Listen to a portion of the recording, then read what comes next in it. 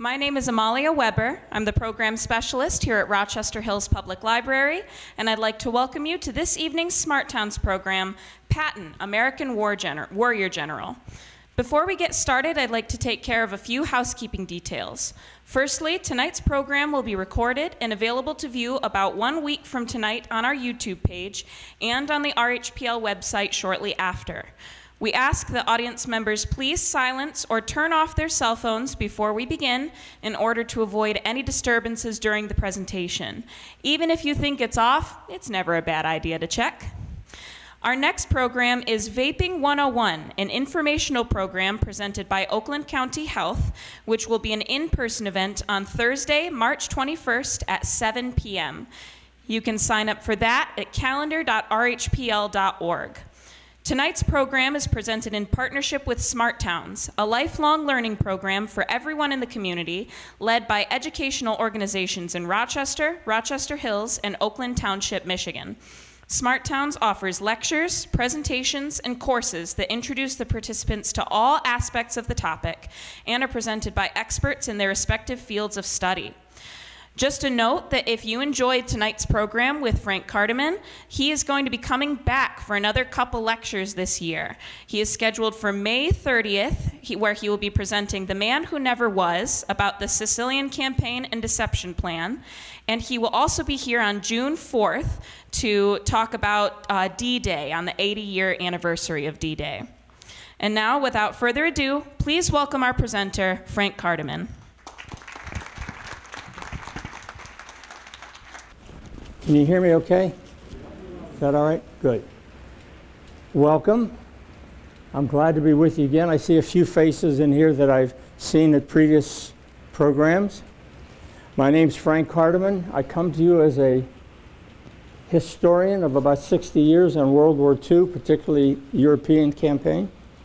I'm a professor at Oakland University in the business school, which is kind of unusual, eh?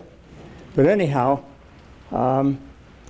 when I was 22, a year after I got married, I saw a movie on Hitler, and I could not understand how the German people could follow this guy. I mean, the Germans were the most proficient, most efficient, most religious, and they followed this guy to where at the end of World War II, we had anywhere from 60 to 75 million people dead. 30% of them were children and innocent people. You came to hear Patton tonight. That's not Patton. That's my uncle. His wife was my godmother, and he stood up for me when I did my confirmation. So they're very close to us. He was in World War II in the 45th Division. And I want to take you back to when I was 17, in 1956-57 time frame, 12 years after the war is over. We went out to see my aunt and uncle, and he was sitting at the table around 11 o'clock in the morning. And I ran into the house and I said, "Uncle Joe, you aren't going to believe, I just read this book about Patton." I said, "It's the most incredible book. The man was an incredible genius. He was the greatest commander we had, and I'm telling you, I want to learn more about this." There was this grin on his face, and he said, "You mean Old Blood and Guts?" And I said, "Yeah, that's what they called him." The story ends there.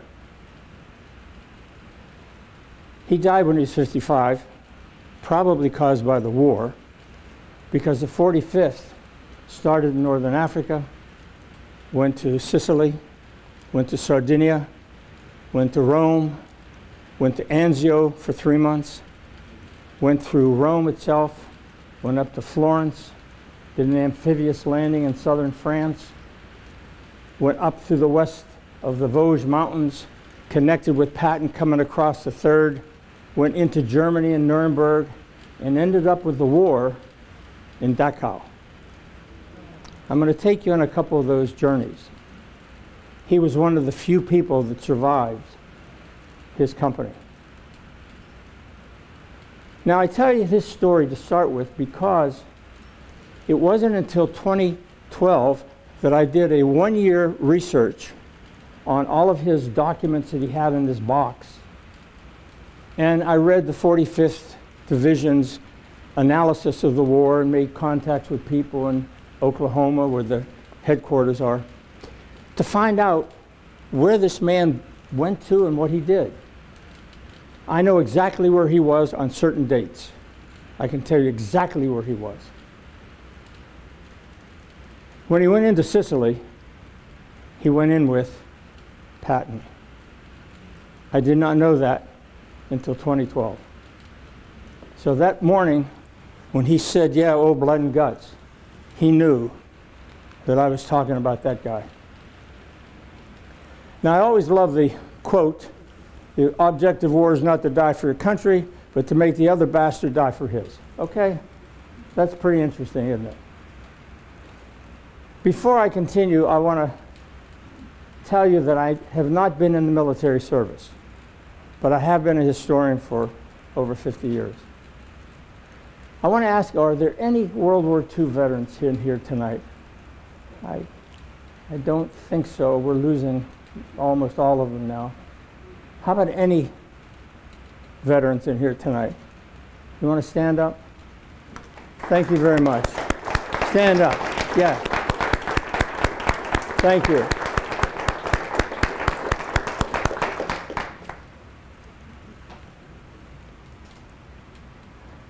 I'm going to tell you a story about George Patton. Some of the stuff you already know. I bet some of it you don't know, though. And so that's what my object is tonight in sharing with you. In his early years, born in California, father's a colonel in the South, Civil War. Came from a wealthy family. The family money came from lumber. And one article I read sounded like they owned L.A. The whole area of L.A. was the property that they owned. So we're talking about a very wealthy family, and certainly was one of the wealthiest, if not the wealthiest, military officer in the U.S. Army. Early school years, difficulty in reading, spelling. He had dyslexia, didn't know what it was at the time. Formal education, he had private tutoring around 11 because he wasn't doing very well, so they had to improve his status. Became a voracious reader, primarily of Hannibal, of Caesar, of all of the great military leaders. That was his interest level. He spent 1 year at VMI and then was entered into the U.S. Military Academy at West Point. Now, he had to repeat his plebe year because he didn't do so well. And he graduated on June 9, 1909, second lieutenant cavalry. And he came 42nd out of, I think, 109. But he came in 42nd in terms of his ranking. He married a beautiful girl, Beatrice Ayer. He believed in reincarnation, highly believed in reincarnation. And he believed all through the war, up until the time he died, that he had been in certain wars. And he was convinced of it. He was anti-Semitic. He's a military warrior with a foul language. And when you see this man, how big he is, he's 6'2", and how strong he is, and look, his voice was like Rocky Marciano. Very high-pitched. I mean, it was like you couldn't believe it was coming from this man. So very unusual. But I want to go back to, oh, I didn't put that in there in this piece. Yeah, oh yes I did. Military warrior with a foul language. Very foul. Okay, we'll get some of that later. I believe one of the greatest field commanders in American history, certainly a military leader, 4-star, is believed to have narcissistic personality disorders just like all of the military leaders. Thought that they were so great. There's a picture of his wedding, picture of his class. Can you point him out in his class? I think I can't. I thought it was right down there, but I'm not sure. I'm not sure. What most of you don't know is that he was a pentathlon competitor in 1912. That's 112 years ago. In 5 events. And he was very successful. He ranked 5th. And he was very upset because the 4 people in front of him are all Swedes. So he was really upset over that. The following year, he became master of the sword at the polo club. Now you can appreciate, with the money he had, he could do those things, okay? And he was so good at it that they named a saber after him, the Patton saber. First action in combat was in 1916. He was on the staff of General John Pershing. His action was in New Mexico. The mission failed. He killed 3 Mexicans, and this was the beginning of the war with automobiles. So he was right at the beginning, and his focus was on armored vehicles, tanks. In World War I, he became captain in France. He became a major a few months later. First officer in the U.S. Army Tank Corps, became an expert in tanks. 18 was promoted to lieutenant colonel. That's 2 steps away from being a general. Tank battle at St. Mihiel, tank battle at Argonne, and it was badly wounded there. He received the Distinguished Service Cross for bravery, but when the war ended, he had to go back, and they reverted back to his status as captain.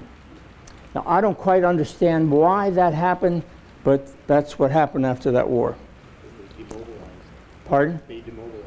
They demobilized, yeah, and then they brought everything back. They have 100,000 colonels. Oh, that's right, exactly, yeah. Pre-World War II, I love this picture up here, by the way. He designed that himself.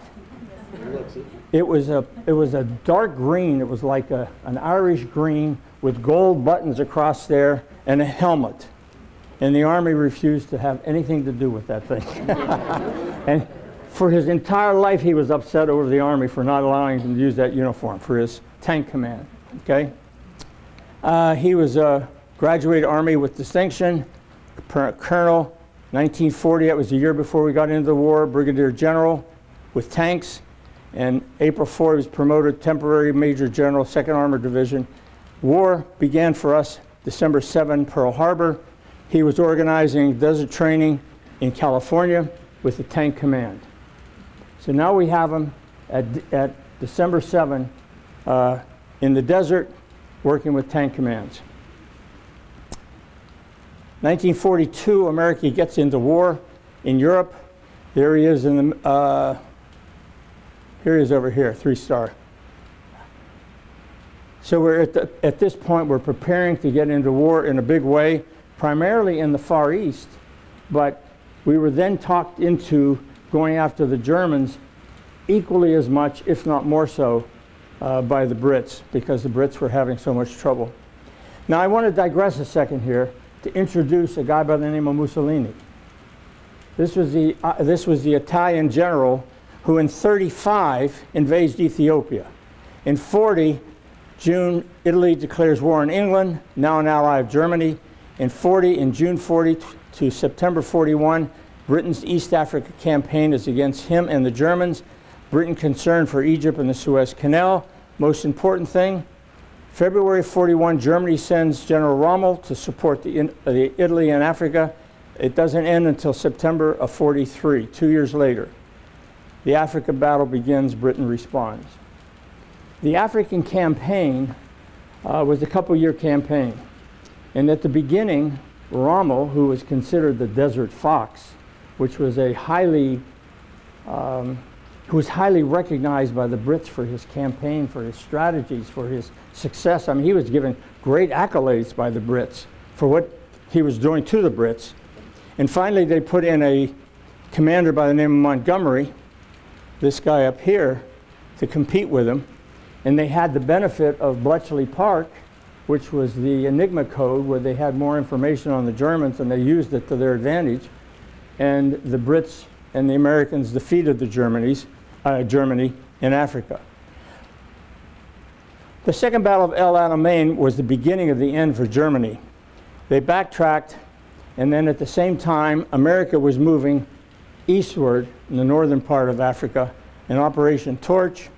It was our agreement to secure British victory in North Africa to help them. We allowed the American Mid forces to engage in the fight to a limited scale compared to the Brits at that point in time. Here was the Operation Torch. This was the campaign. And my uncle, when he came into this area right here in Oran.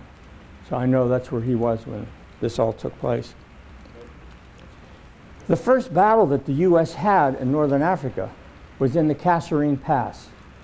And it was a total, absolute disaster. The Germans humiliated the Americans, destroyed their tanks, destroyed their people. It was an absolute disaster. The troops were poorly trained, poorly equipped. They had no leadership. Eisenhower turns Patton into the commander of 2 Corps, and on March 4, Patton was given command, writing in his diary, well, it's taking over rather a mess, but I will make a go of it. He grows in rank from 42 to 43, but when he pulled into the 2nd Corps, the 2 Corps, Patton took over his soldiers, and remember his initial compact when he said, every man old enough will shave every day, officers will wear ties in combat, and then he came up with about a foot in front of my face, and he said, and anyone wearing a wool knit hat with a steel helmet will be shot. He was trying to get a little bit of discipline in the boys, and he did. Here was the first victory for Patton, El Qatar. And this battle, simultaneously with the Britons coming from the east to the west, kind of cornered Rommel and his group to the point where the Germans lost.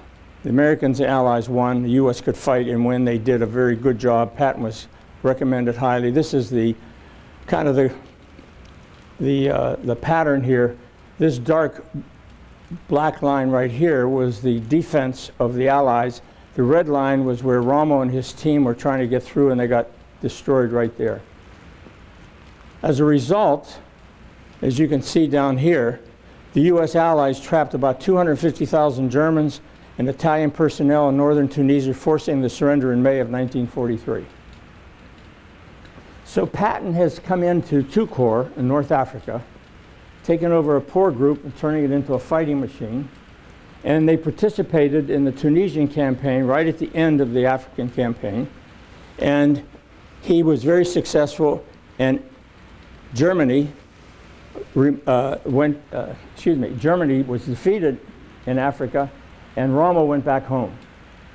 He left before that battle ended.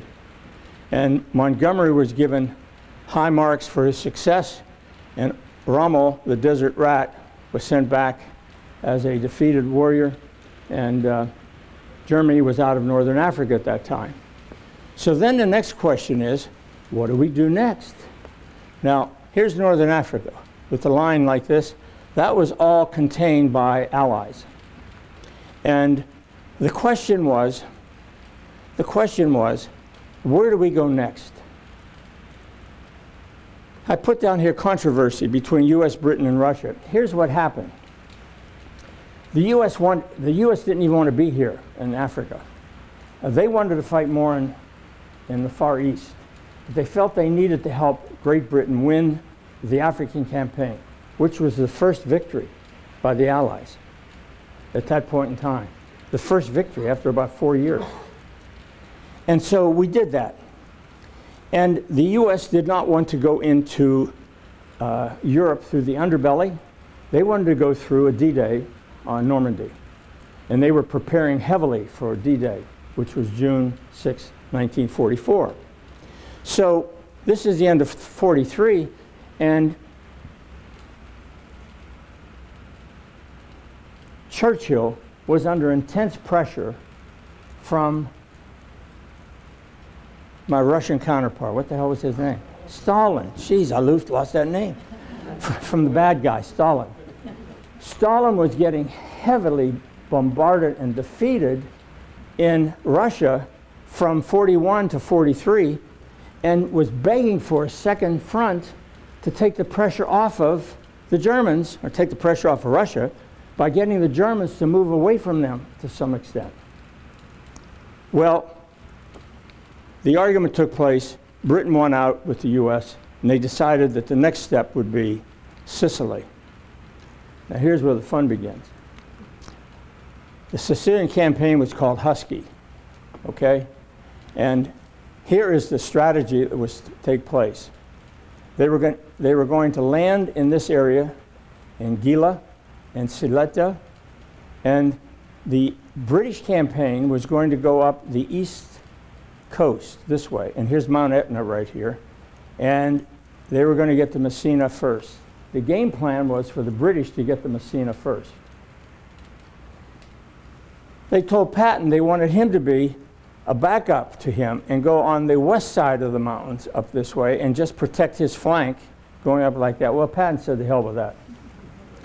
So what'd Patton do? Patton takes off going all the way up to Palermo. He takes over Palermo. He does a few little amphibious landings around some real German headquarters, and he gets to Messina about 2 to 3 hours earlier than Montgomery. Now that was a no-no, but that was Patton. Oh, by the way, my uncle, here's the 45th right here. He ended up in Scoliti. So I know he was there on that date. Before they went into Sicily, Great Britain, with its wicked sense of humor, decided they would try to create a deception plan to have the Germans believe that the next invasion from Africa would not be Sicily, it would be Greece or Sardinia. I just did a presentation for the Village Club last week on this whole story in detail, which took about an hour. And it's one of the most amazing stories, and the movie just came out about a year ago called Operation Mincemeat. I don't think it quite has the impact that I think it should, but it told the story of how the Britons tried to convince the Germans that the invasion would be in Sardinia or Greece, primarily Greece, and how they got a man, unbelievable story. Let's put it this way, how a dead man and a bizarre plan foiled the Nazis and assured Allied victory in Sicily. Who in war will not have his laugh amid the skulls? That's what Winston Churchill said. The plan was so bizarre and it was so unusual, you could put at least 10 million to 1 that it could have worked.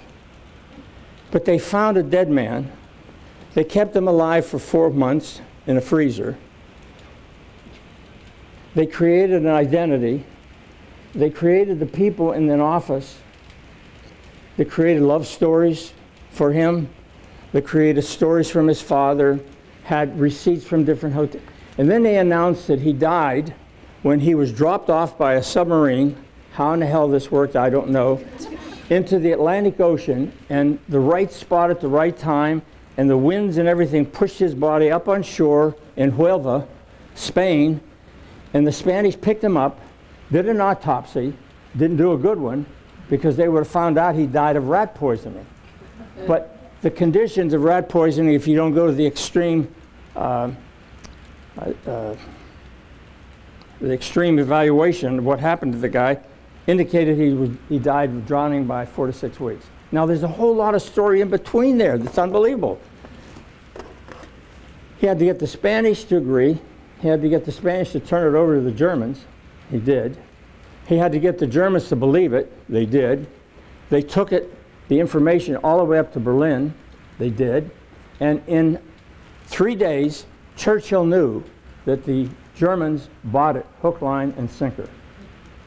Now, the 2 guys that were in charge of all of this stuff didn't know it until the war was over, because Churchill got the information from the Enigma machine, the breaking of the Enigma machine, and he got it from the ultra secret. So he didn't tell anybody about it, but he knew 3 days after the Germans got it that in fact they bought it. And they moved Rommel with 2 divisions to to Greece, waiting for the Allied invasion in Greece. It's one of the most incredible stories of the war. So here is a simple plan. To see the Germans that the invasion invasion into southern Europe would be through Sardinia or Greece, not Sicily. Use a dead corpse to float ashore in Spain with documents for a commanding general in Africa that tells of the Allied invasion will be in Sardinia and Greece, not Sicily, and get the Germans to buy into this deception. The plan was conceived by a writer and a fisherman in a super secret group of 13 people. Churchill approved it. Churchill was totally involved in it. So here was the plan. Here's Sicily right here. Okay? Excuse me, here's Sicily. This is northern Africa through here. Here's Greece. Here's Sardinia. Here's Sicily. They went into Sicily here. Rommel was sent to Greece to establish defenses for here. They had to remove tanks from the Battle of Kursk, which was the largest tank battle in the history of the war, and they moved them down to protect the invasion by the Allies into southern Europe. So they took over Sicily. When they did at the end of that, Italy then turns coat and now is not working with the Germans, but has declared war against the Germans and now is working with the Allies.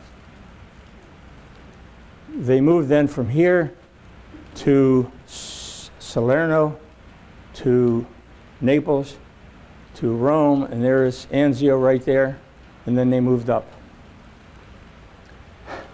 I always have to put this in because Churchill's my hero.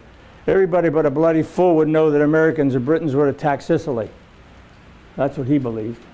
He thought the Germans were crazy. But the point is, the Germans were deceptive at El Alamein, at Sicily, and at D-Day. They were very susceptible to these deception plans, and they bit into them every time. So what is this one? Okay. 1743, Patton beats Montgomery to Messina after capturing Palermo and helps liberate Sicily. This is a horse race in which the prestige of the U.S. Army is at stake. And we got there first. And boy, did that frost a bunch of them. I point out again the 45th right here, and they went into Scolidi. 45th Division received a lot of acclaim. And I just wanted to put that in there from George Patton. This was a picture of him in Messina when they got there. And they got there, and this is a picture from the movie Patton. But they got there a couple hours early, and when the British Army came in front of the Americans who were standing there waiting for them, Montgomery said, "Don't smirk, Patton, I shan't kiss you." Anyhow, they had a real frosty relationship for the rest of the war as a result of that. Finish line was Messina. New York Times talked about Sicily being completed and moving on to southern Europe. Now here's what happened a few weeks earlier before they got to Messina. Patton is out pinning medals on all of the guys that got hurt, who were injured in these tents and these hospitals, these miniature hospitals. And he's putting all types of badges and awards on all these people who were hurt. And two of these guys, in two different times, were just over in the corner shaking like hell. And they couldn't control it. He had no idea what was that. He called them all a bunch of crybabies and weaklings, and nobody's going to be crying in my army. You're going to go right back to the front right now. Because he didn't understand, of course, what war and what the psychological impact was on people. But he slapped these two guys, and these were the two guys that he slapped. And the slapping incident in '43 caused him to lose his command of the 7th Army. He was supposed to lead the 7th into Italy. But because the feedback back home was so intense, they wanted him shipped back. I mean, American public was very, very upset with him. Eisenhower was upset with him, but not so much, but he had to be upset because of how the people were reacting. So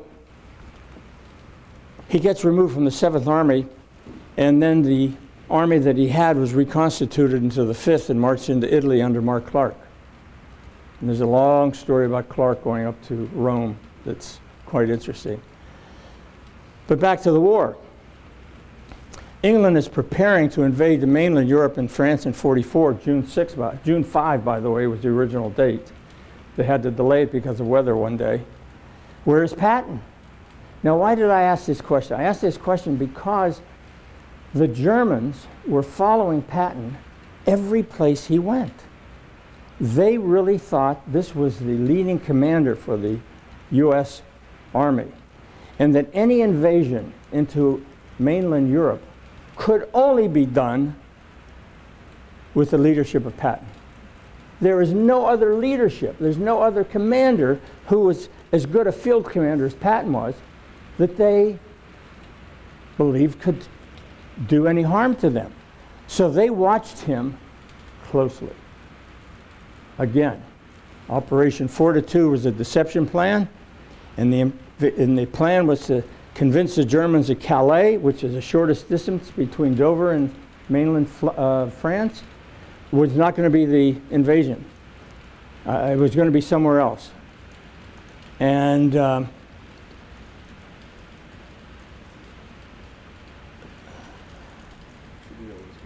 it wasn't Gloucester, Sardinia. That's a mistake there. Yeah, no. It was going to be someplace else other than Calais. But he wanted them to believe that it wouldn't be Calais. That's the important thing. That's a mistake. So in August 43 to June 6, the key thing here is that Patton was used as a decoy. He was traveling all over the Mediterranean to talk to troops and so forth and so on. He was then promoted to commander of the Army, 1st U.S. States Army group called FUSOG. I don't know if anybody have ever heard of that before, but FUSOG was a ghost army. And he was across just north of Dover with a full army of 100,000 plus awaiting deployment to Pas-de-Calais for the battle. And the Germans knew that it would be at Calais. They were absolutely convinced. There was a double agent who also was involved with this deception plan, who was very important in this thing. But the two of them, with this army and with the deception, convinced Hitler until about 2 weeks later that in fact Normandy was a diversion, when in fact Normandy was the main invasion of Europe. Now, if you take a look, everything was plastic. Had plastic tanks over here, plastic trucks. They had plastic planes. They had plastic boats. And every night they would go out there and they would turn them around and move them different places. And then they would allow the German planes to get close enough to take pictures to see the movement. Then they had this communication system whereby they had all of the noise and of an army noise going 24/7, as if this always. There was one person in the army. That was Patton. That was it.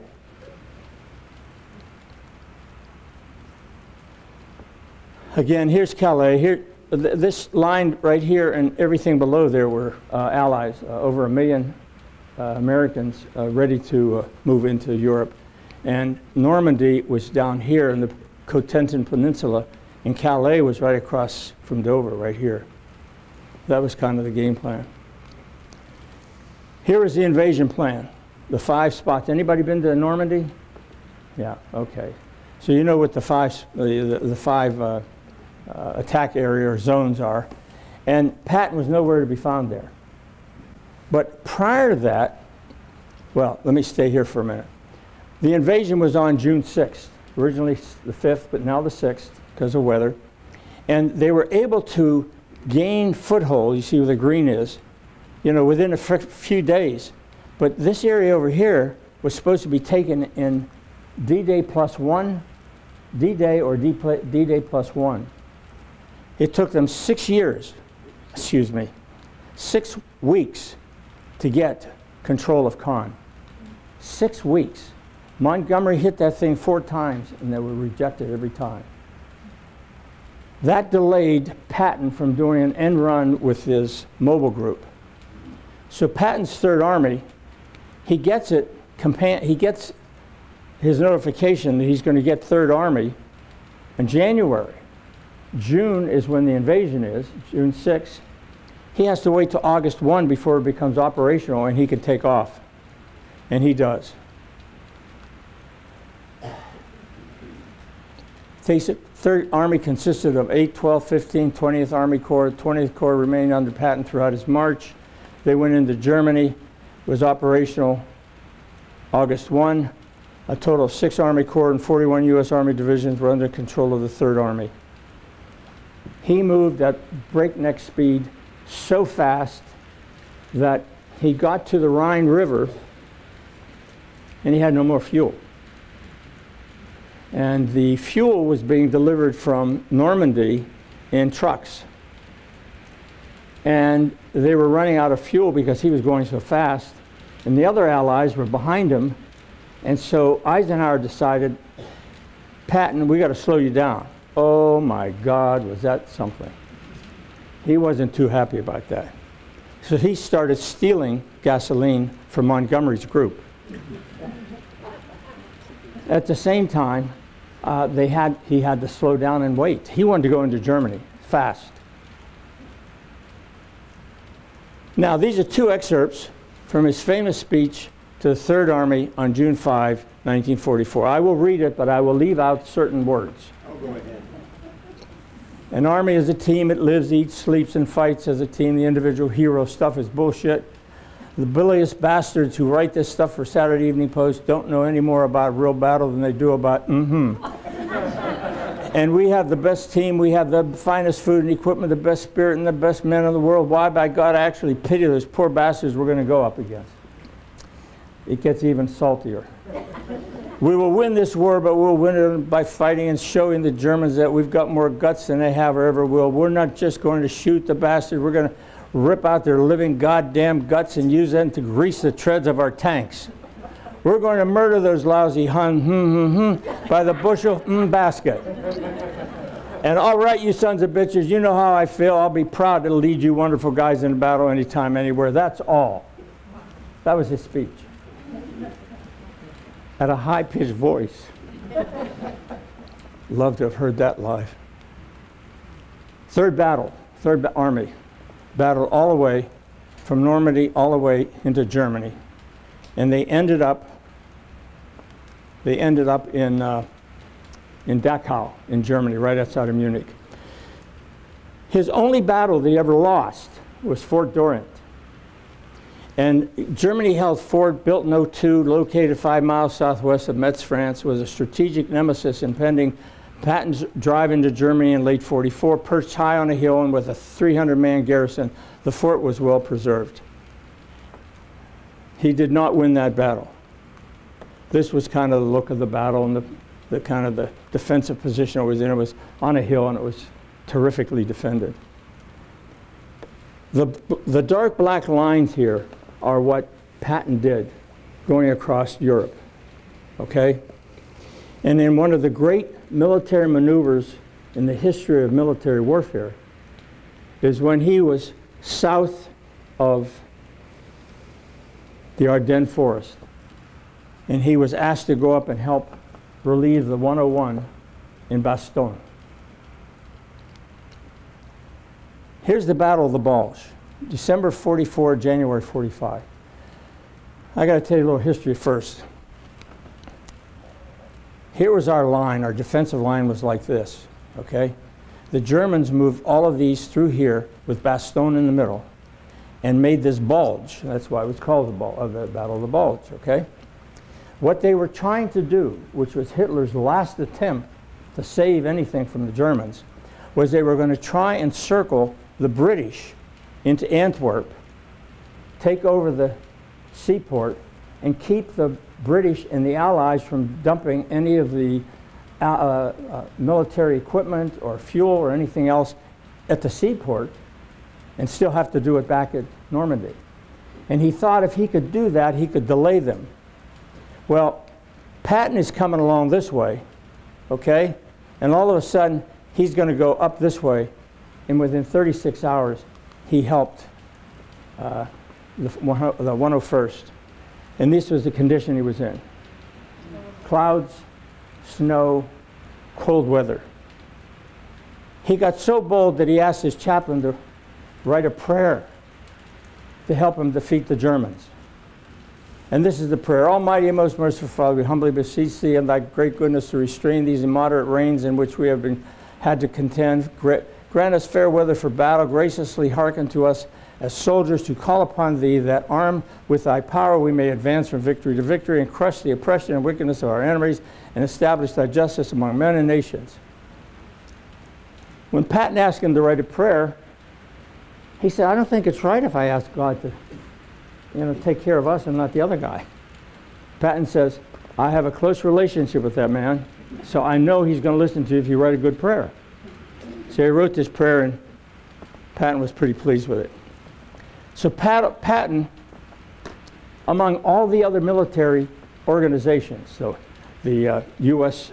First, Great Britain under Montgomery, and a couple other ones that were fighting along that line, that defensive line, had the opportunity to say, we can go into Bastogne and help them. Nobody said anything, except Patton. He said, we can do it in 36 hours. And they all said, you're crazy as hell. And he said, we can do it because we're trained to do it, and they will follow me. And they did it. Which is a lesson in leadership, by the way. So he made the move. And today it's considered one of the great military maneuvers ever in military history, of that move to go up to 101. Now, the 101 had a great general there, McAuliffe. When the Germans came in with a white flag and says, we got you surrounded. Why don't you just give up right now? And his response was, nuts. And Patton says, anybody with that kind of English humor deserves to be saved. So they went in to save him. Germany retreats across the Rhine. War coming to an end January 45. Okay, so here we are. He's come up from over here. He's come all the way over. And around Nancy, actually, his maneuver was down this way. He was south of Paris in Orléans. He came down to Dijon, and then he was heading back up. Well, at Dijon, the 5th came north this way and met him there. And my uncle met Patton for the second time, going into Germany. And so they met there, and then he started, Patton's moved up this way, and then they went up north of Strasbourg, which is here. They crossed over into Nuremberg, which was the kind of the, what kind of headquarters I want to call it? The religious headquarters, the spiritual headquarters of the Germans. And they were able to do battle there. Coming across here was a number of battles in there. And then they moved south, and they ended up in Auschwitz. The war ends May 8th. Auschwitz was, excuse me, I kept saying Auschwitz, I'm sorry, Dachau. Dachau was about 10 miles outside of Munich. Anybody been to Dachau? Okay. The 45th was moving in that way, and the 80th Infantry was encountering strong resistance. Sometime later, that's my uncle was the 180th. They were relieved, but the one group that got in there was the 45th Division, 157th. They got in there on April 29th. And what they saw, of course, was horror. The ovens were still warm. People were in boxcars, on the roads, on the streets. It was awful. And of course, you know the sign over the Albet Muck free, work makes you free, like hell. This is a picture that my uncle had in his box. And it has in there, at crematorium, camp of Dachau, May 45. The 180th got in on either May 2 or May 3. I don't know the exact date. But they came in 2 or 3 days later after the 159th. This was the original crematorium at Dachau, taken on April 29th. These are the ovens. These are some archival pictures of what they found. And Patton, who had been to 2 other previous camps, witnessed the same thing and was violently ill, what he saw. And Eisenhower made Bradley come in, Montgomery come in, and all the news media come into the camp, the witnesses, to make sure that someday people might say it never happened. He wanted evidence. And then he had all the people in the local community come in and bury the people. A lot of people died over that too. But this is what they found. These are pictures taken. My uncle helped, what little I know about it, my uncle helped somebody in the camp, and they gave him a purse to bring home. It was of human skin. My aunt and uncle had no idea, and they still have it. His son has it, and I've been trying to get him to send it to the museum. I will eventually get him to do that, but it's going to take a little bit longer time. There was a massacre at Dachau. The massacre was from the Americans shooting all the Germans. After what they saw, they were so upset and so sick, any German they saw they wanted to wipe out. And by God, they did. Shot on the spot, 122. Killed by camp inmates, 40. Machine gun by Birdie, I don't know what that is. Machine gun, 346.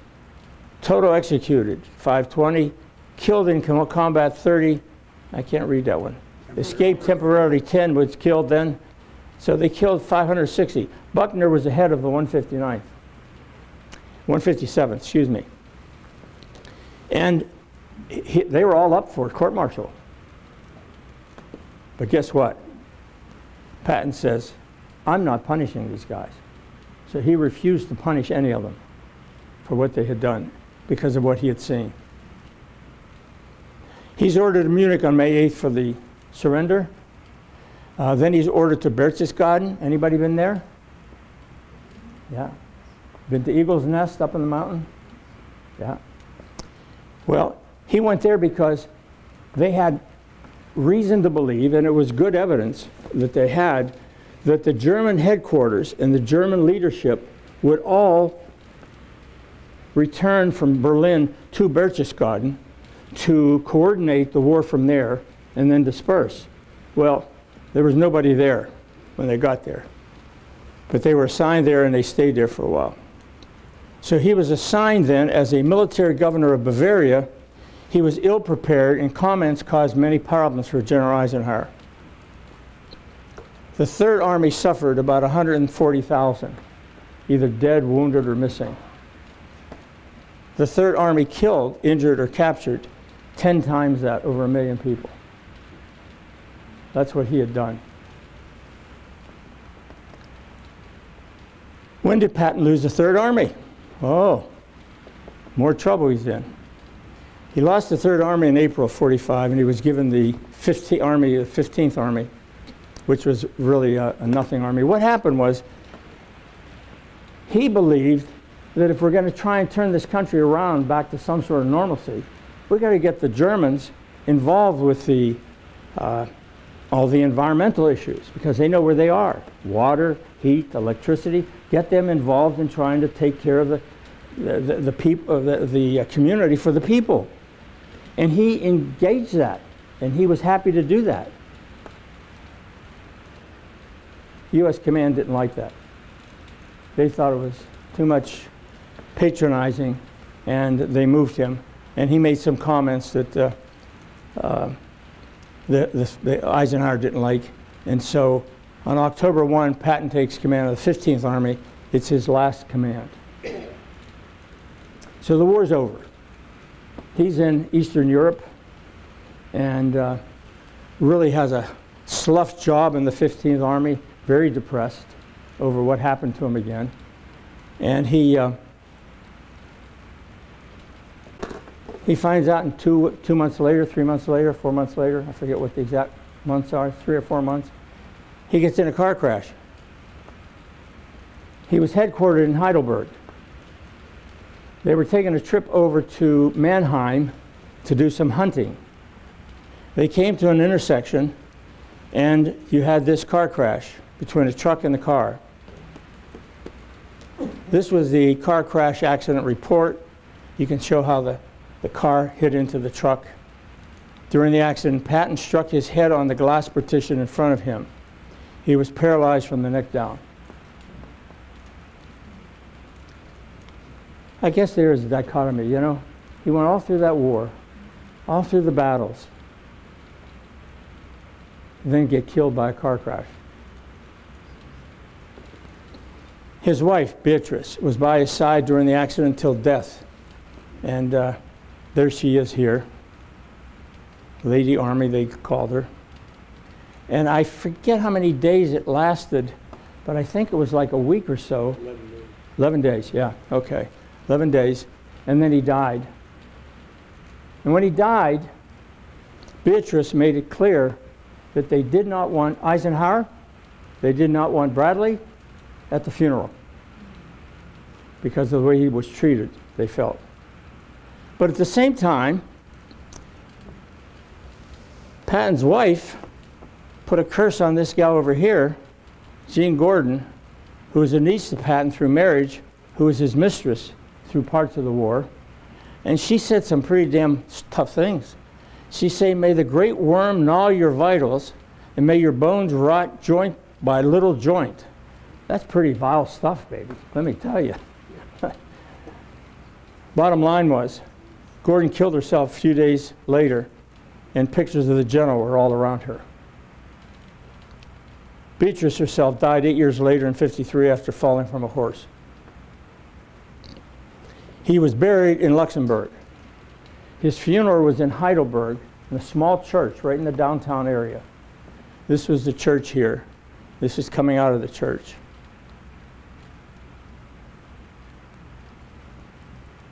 He's buried with his, I think there were 5,000 Americans buried in this Luxembourg cemetery. And I wanted to see one more thing here. Ah, there it is. Is B. Patton buried with him? This is his burial site. There is a belief that after she died, on a couple evenings late, they brought her body in there to be buried with him. So it's not certain, I don't think, but certainly is a belief that that really did happen. Here are some quotes from Patton. "Lead, follow, or get out of the way. Accept the challenges so you can feel the exhilaration of victory. Success is how high you bounce when you hit bottom." That's a good one. "We should have not stopped at Berlin. We should have pushed straight to Moscow." That was part of his comments that got him into a lot of trouble. "I don't measure a man's success by how high he climbs, but how he bounces when he hits bottom. May God have mercy upon my enemies, because I don't." And this, of course, was his white revolver that he carried with him all the time. Here's some photos of him that I thought you might be interested in.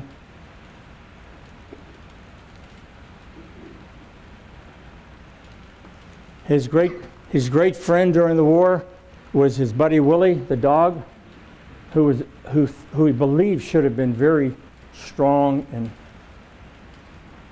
tough dog, but was really a wimp. Cat comes by, a little dog comes by, he'd turn around, cowtail, and go under his legs, and it was funny, really funny. The Third Army freed Pilsen. Anybody been to Pilsen? It's about almost an hour outside of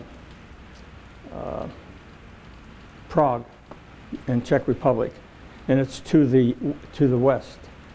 And I've been there a number of times, and his statue is there because he helped free the people while he was there. But he has statues in a lot of other places too. Okay. Pardon? Yeah, yeah. How old is the Czech monument? Well, I don't know when it was I installed. wouldn't think Stalin would have allowed any kind of a... That's interesting. That's interesting. I got to look that up because I don't know when they installed it. I do know while I was there a number of times, they had high praise. High praise for the guy. Many of you, if not all of you, have seen the movie Patton. I put this in here because my neighbor for 40 years is Colonel Phil Farese. And Phil Farese was in Vietnam 2 or 3 times and all over. But one of his friends was Patton's son, who was also a colonel and then became a general in the Army. And Phil used to ask him, how real was the movie? Because, you know, it's pretty interesting. And he said, the movie is even stronger than the way he was. In other words, they really focused on how tough he was, and they made it even tougher than what he really was, his son thought. Old Blood and Guts, his soldiers' reverence to Patton. George S. Patton, 4-star American general, World War II. Patton possessed a genius for war like few others in history. From all my readings, and this is just one person's opinion, he was the great American field commander. One of the great leaders of men in war. His position was always forward, never an inch backwards. He had this capacity to lead his men who hated the hell out of him and called him blood and guts, but they would never fail him. They would never fail him. And there I was that morning with my uncle, so proud that I had read this book about Patton. I know this guy. Yes, he's old blood and guts. I said, yeah, that's what they called him. And that was the end of the conversation until 2010, till I did the research to find out my uncle was under his command in Sicily and the rest of the war. This is really the end of the presentation, but I want to add one thing for you. This was a piece of paper my uncle kept with him throughout the war. And it's in that sheet over there. And I had it sealed up so it couldn't be destroyed anymore. But there is no glory in war and no beauty in the crusades of men. Man cannot survive except through his mind. He comes on earth unarmed. His brain is his only weapon. Animals obtain food by force. Man has no claws, no fangs, no horns, no great strength of muscle. He must plant his food or hunt it. To plant, he needs a process of thought. From the simplest necessity to the highest religious abstractions, from the wheel to the skyscrapers, everything we have comes from a simple attribute of man, the function of his reasoning brain. He had that with him throughout the whole war. As almost how stupid is war, from man to man, and how over the centuries war has been the only way to solve certain problems. And yet, through his eyes, through that whole 4-year period that he was in the Army, this was in the back of his mind, and then a sheet of paper he had in his shirt all the time.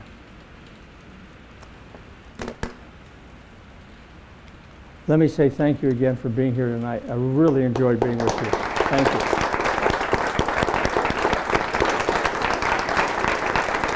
I'm open to any suggestions or any comments. Yes, sir. Pardon my ignorance, but I thought Patton took Metz. He took what? Metz. Metz? You were saying that the only battle he lost was at No, Fort Durant. That's right. Yeah, but one of his units saw an opening in one of the forts, several forts around. Yeah, but he didn't take the whole thing. Yeah, but it was the one impediment to him taking Metz was that. Yeah, exactly. That's exactly. He took Metz, but he didn't take the fort. That is exactly right. Yeah, very much. Yes, sir. You mentioned that the inflatable tanks that Patton had. Yes. The State Army. Yes. You said they were plastic. I'm pretty sure they Oh, rubber. rubber. Rubber. They were rubber. Absolutely. I said plastics, did I? Yeah. No, they didn't have that kind of plastics back then. It was all rubber. They were all made up in New England somewhere. I forget where it was. There was a story on the women who used to work on them. And they didn't know what they were doing. They were making these things. They had no idea what they were. And they were shipping them over there, and they were using them as decoys. So, yeah, absolutely. Anybody else? Yes, ma'am. Have any conspiracy theorists proffered the notion that because Patton knew that he was going to be paralyzed for the rest of his life, he requested he be euthanized rather than dying from that blood clot? Bill O'Reilly's book throws a couple ideas about the possibility of some funny things that happened to him, or possibly could happen to him, some crazy theories about how he could have died, whether or not somebody came in and killed him because of what you just said, or was there some other strange reason. I don't know of any. I've not heard any convincing studies or stories about it. Every time there's something unusual that happens, there's a conspiracy theory behind it. The same thing happened with the man who never was. I mean, the theory about how this guy really wasn't the guy who was there, that there was somebody else he put in afterwards, blows my mind a little bit. But the point is, there's always these conspiracy theories. It could have happened probably, but I doubt it. That's the way I looked at it. Anybody else? Yes, ma'am. On that, about the conspiracy there, whatever, about that guy that never was. I read in one of Churchill's books that he said he was just a nobody. He was village drunk or something. Yeah. And somebody just picked him up out of there. He had no family. And he made him up to be a hero. Yeah, but here's the story. There's no question they got that guy. But they moved him from London up to Edinburgh, Scotland, where he was to be put on this submarine, okay, in a special canister. 3 days before that, there was a crash by an Ally unit about 5 miles away that was kept quiet from the public. And nobody knew it during the war or even after the war what happened. And there was significant loss of life. One of the conspiracy theories is that no, they didn't put that guy in. They got somebody fresher who just drowned and put somebody else in. Well, I can't see how they could do that because they didn't have any identification papers. They didn't have any. It just was too strange. And so that is the same reason I think that when you start looking at some of these conspiracy theories on Patton. Yeah. Nobody changes his plan. Yeah. Not typically. No. Not typically. No, that's for sure. Yes, ma'am.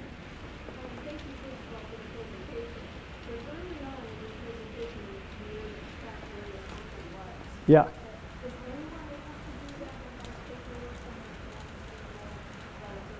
I didn't hear the final question. Is anyone able to do that same tracking? Where would a person go if they had the paperwork from their parents as to? Well, here was the blessing with my uncle.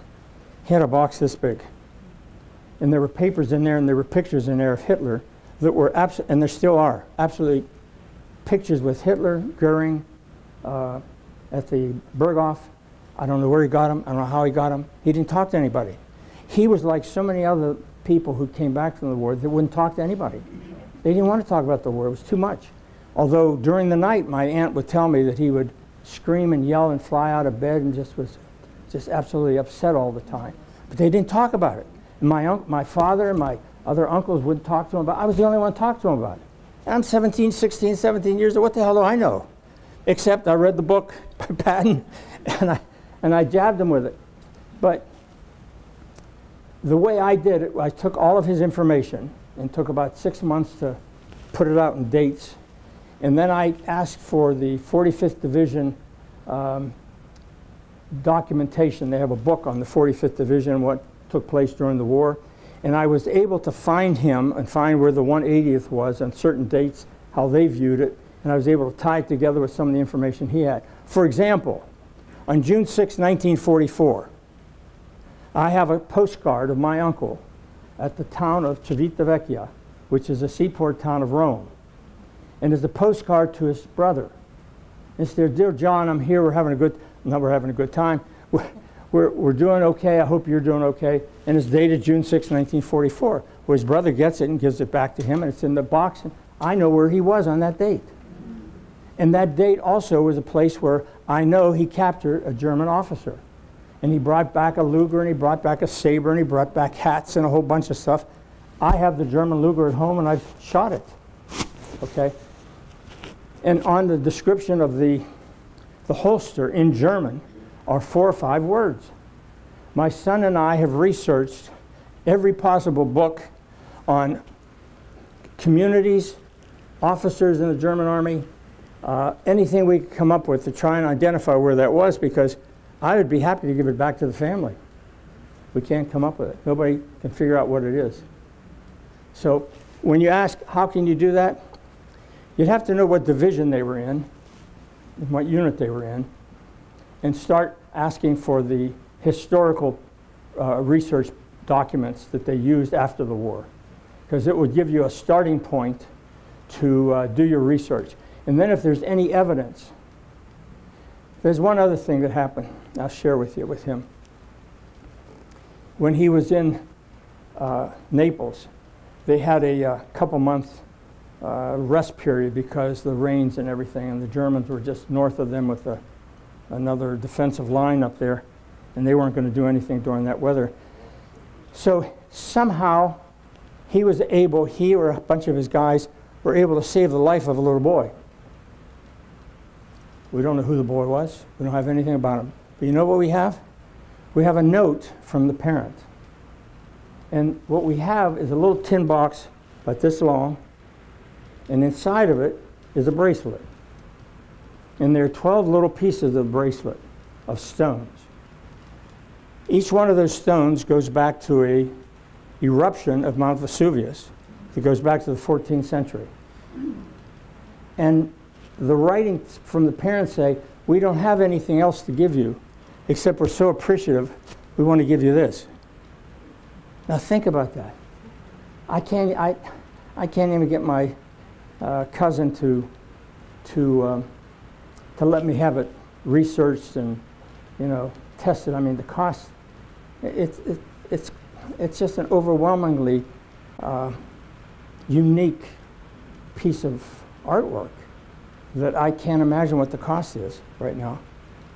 But he left a lot of things in this big red box. They were just all thrown together. My aunt knew nothing about it. My two cousins knew nothing about what he did, how he did it, or anything. The grandson didn't know anything about anything. He didn't even know how his grandfather died or what had happened in war or anything. And so when I did this presentation, which was a good long presentation because I followed him right from boot camp all the way through to the end of the war, they were just blown away. And they didn't know. And I don't know if you saw that last slide again, but there's a statement in there that I think it's really important if my knees won't give way here.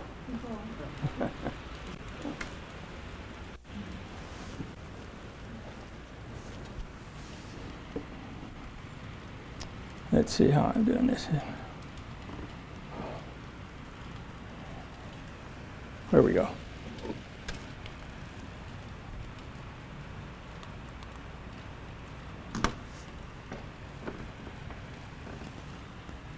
No, I don't have it on this slide.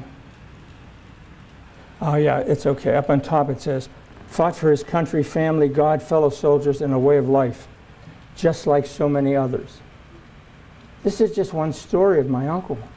There are thousands of stories like this man that aren't known today, And that's a sad commentary that we don't have the book of all of them.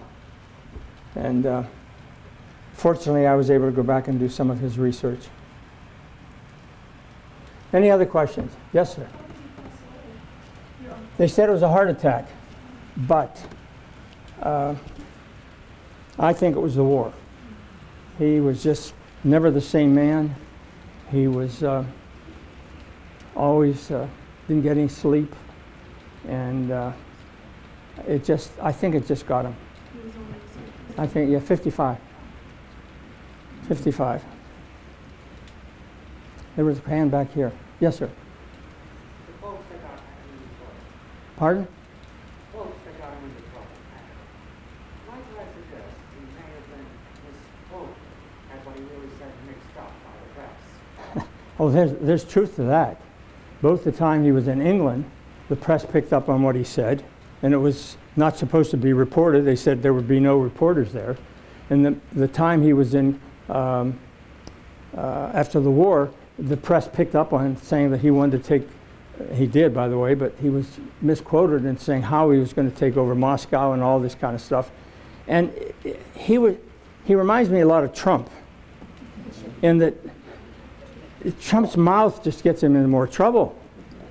Some of the things he did for the last 4 years when he was in, they're all good things, but he just keeps talking all the wrong things, and it just keeps getting worse and worse and worse. And that was what happened with Patton. He was the best field commander that Eisenhower had. He knew that. Bradley used to work for him in Sicily. Bradley was the one that was the field commander going into Sicily under Patton. And then after the Slapping Institute, Bradley got the higher position, the 4-star, before he did. And so when he was in, when he took over the 3rd Army at Normandy, he was reporting to Bradley, not to Eisenhower. And so there was a little problem there, but Bradley was a different kind of soldier. I mean, he wasn't the field commander. He couldn't move the men like Patton could. And nobody could. And that's why the Germans watched him so much, because they knew that he was such a leader. And it was great that I think Eisenhower used him as a decoy on D-Day. Absolutely great, great work. This is a subjective question, you can say you don't know, but Eisenhower was having trouble getting his troops to move into Normandy and doing what needs to be done. 2 or 3 weeks after the invasion, should Eisenhower have appointed Patton to Courtney Hodges' command? I don't He know. was not having a good time. He was not really, If he was going to replace anybody, he should have replaced Montgomery, who took 6 weeks. He couldn't do that. But that's what he wanted to do. well, Eisenhower did have the power to dismiss Montgomery. He did. But he didn't. He wasn't going to do it. Would have wiped out the whole coalition. Yeah, it would have wiped out the whole coalition. Yeah. Well, actually, Churchill said, "You can find anything wrong with him, go ahead." Yeah. But Yeah. Churchill did not like Montgomery. No. No. Actually, nobody liked Montgomery. No. He was a pretty tough guy himself. Yeah. I remember, just as a sidelight here, boy, this must be in the 60s. There was that one television station on CBS, not Cronkite, but another one.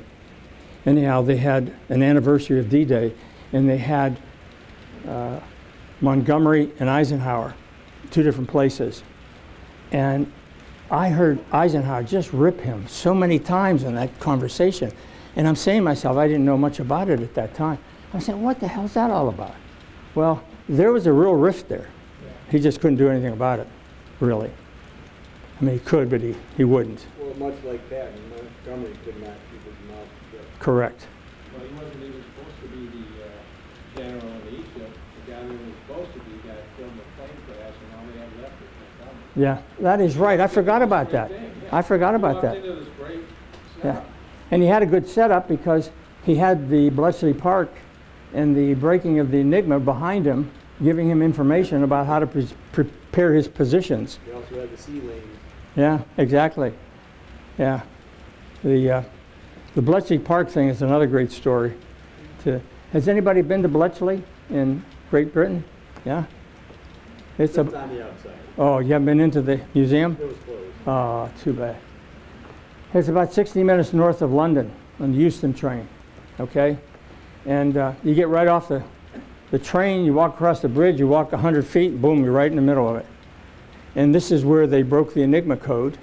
And as it was told to me and to others, that during the Battle of Normandy, that the Germans would have had a faster time getting information by contacting Bletchley than waiting for information coming from Berlin and their commanders there. But they were able to break the code so fast then. So it's a great place. If you ever get a chance, go to Bletchley. It's just a great, it's so deceiving and so different because, you know,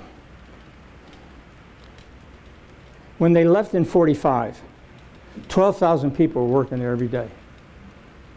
And every one of them had to sign a document that they would not talk about this for 50 years. And they would not talk about anything they saw or did there. And that all the papers and all the equipment had to be burned or broken down. Fortunately, a couple of them kept a few pieces of information on the bomb or the machine that broke the code, that allowed you to take the code and get response so fast. And they've rebuilt it, and it's functional right now at Bletchley. Okay? But the key to that is nobody knew it was there. There were only 3 or 4 people that ever knew that Bletchley was where they broke the code. In fact, the people that worked there for 4 and 5 years never knew what they were doing. When they left, they were not allowed to talk to the person to the right or the left. They just had to do their work. And they were not allowed to talk about what they were doing. And only 3 or 4 people there had any evidence of what was going on. And every day, a box, it was called Boniface, a light brown box with one key that Churchill had, was delivered to him in London. And he would take out the information, and then he would send it back to them, and then they would lock it again. Nobody would open it until Churchill got it again. But that's the way they did that. Now, it didn't last 50 years. Churchill's mouth made a faux pas about 87. When it was okay, but in 87, what the people were going to do with that mansion in this little Bletchley Park is they were going to tear down everything, all the huts, all the equipment, everything. We're going to level it and make condominiums. So the people who worked there said, you know, if they're going to do that, we ought to go back and have a party, at least. And we don't know what the hell we did there, but we'd like to go back and have a party, demonstrate what we did, where we did it, and so forth and so on. And the more it came out that they were going back to Bletchley, Churchill talked about Bletchley was the ultra secret. And that's when the employees knew what they had done. Now, as a sidelight, because we have a couple minutes, when I was there first time in the mid-90s, and they finally opened it up and there was nothing going on, but today it's fantastic. There was a book in the bookstore, small book, wasn't written for any literary purpose, but it was written by a woman who wanted her grandkids to know what she did during the war, because she couldn't tell anybody. And there's one paragraph in there that just haunts me. She said, "My greatest disappointment in the war was that I couldn't tell my mother and father what I did in the war." And the mother and father died before she could even tell them what happened. And she wouldn't. They wouldn't. I'm not sure that that would be the same way in our country today, but they didn't in Britain. They realized that loose lips sink ships, and they would not talk about it. And so when that started to happen, I wrote to this lady, because it was an interesting book, but it was just talking about what they did. And I wrote to her and I said, Dottie, I said, I'm writing you, I'm curious, but it seems to me that you have to be about 90 or 92 right now, and I hope you're doing well, and so forth and so on. Wrote a real nice letter to her. She writes me a beautiful letter back, and her first line was, very British, "My dear Frank, I'm afraid your sums were incorrect. I'm only 82. Oh, jeez. I mean, what a way to go, right? So about a year later, we went over and we met her in Oxford, and we drove down to Bletchley with her, and she coded for us and showed how everything took place, and was a great, great tour. Her daughter came over. We met her daughter in London. Her daughter stayed with us, and her granddaughter. So it's a family thing now. We've connected very nicely. That was too funny from her, but she was quite a character. She was quite a character. There's a book called Man Called Intrepid. Pardon? There's a book that's very thick. It's called Man Called Intrepid. Yes. It's about how the British got the Enigma machine. Yeah. It was stolen from Poland. That's correct. The three Polish guys were code breakers, and they had stolen the machine, and it was getting close to September 1, 1939, and they were afraid that if they kept the machine, that they'd be in big trouble. So they called the British and the French, and they met in France, and they turned it over to the French. The French said, "No, Britain, you take it." That's when it went to Bletchley. The two of the guys were captured by the Germans and were kept in, not tortured, I don't think is the right word, but they were kept in jails and never revealed anything about it. Yeah, they were in fact, at Bletchley, there's a major memorial there for the Polish people. A very big memorial there for them. Yes, sir. Did you have an incident where the Navy captured a German submarine, Yes. and they have the Enigma machines and everything in there. And they had to take the submarine and all the people that were on it, and they kept them sequestered till the end of the war. Yeah. How they kept that secret is amazing. Yeah.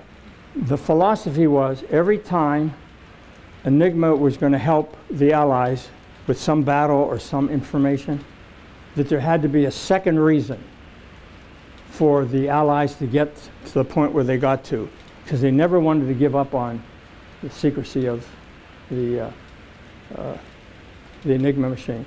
Now the reason, a question always asked of me is, a reason they destroyed or were supposed to destroy all the equipment and everything was that the British didn't want the Russians to know what they had done during the war, because they didn't help the Russians with the information they had. Truth of that matter is, the Russians already knew about Bletchley. So they had already known what was going on there. But they didn't know about him. Pardon? They didn't know about June of 41, and he told them. That's right. The only time Bletchley didn't work after they broke it in 41, the only time it didn't work was in the Battle of the Bulge. They didn't use it. No, the Germans kept everything quiet. Because the only way in which the Enigma works is if there's a lot of key punching with Morse code, and it's over the air, and they take it out of the air. But they kept everything quiet. And so there was, if you see the movie, they talk about the success. If you see the movie Imitation Game, they talk about the success at the Battle of the Bulge. So that's the one thing that is incorrect. They did not break the code for the Battle of the Bulge at all until after the war took place.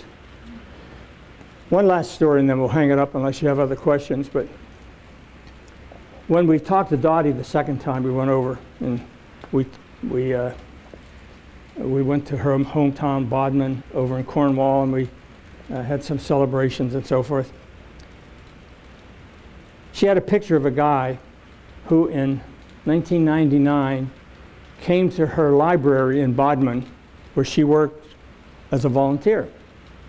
And the guy walked up to her and says, "I've been looking for you for 40 years. I know who you are." And she looked at him and she says, "Who in the hell are you?"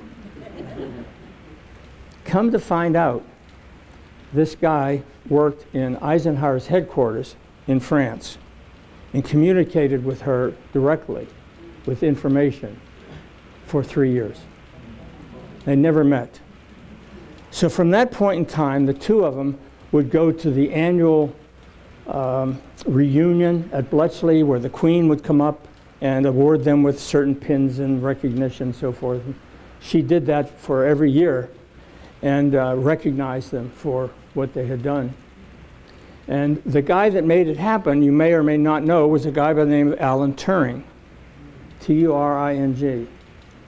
And he was never given the knighthood, because they don't offer knighthood posthumously.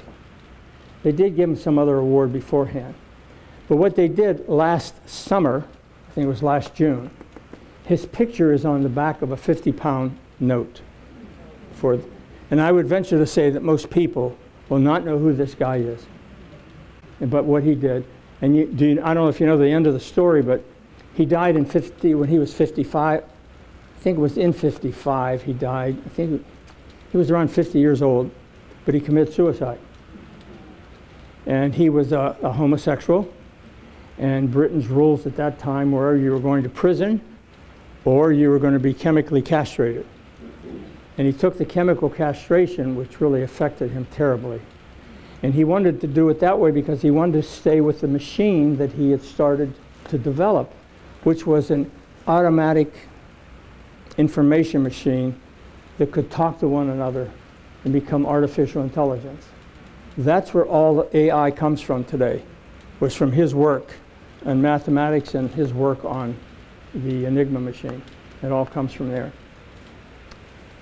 So any other questions about our great General Patton? Well, thank you all. Thank you.